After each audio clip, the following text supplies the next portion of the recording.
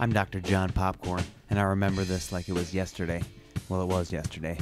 Rusty wanted to do a bunch of jokes, but no, we're all business today, Rusty. What we got to do first is we got to get rid of all that beautiful popcorn, clean the kettle. That's right, clean the kettle. Best results, use the kettle cleaner. Very simple. See the kettle cleaner right there on the left, nice and pretty.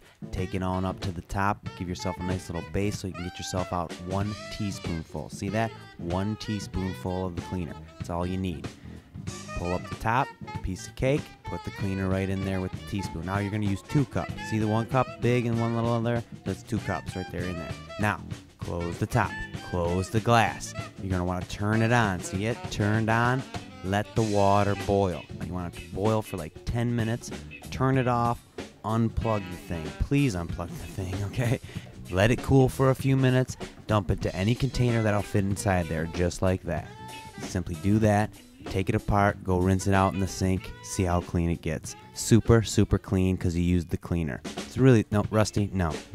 See, clean. You can almost eat off that. And guess what? You're going to. So it actually works out pretty good. Another miracle of modern popcorn by the Great Northern Popcorn Company.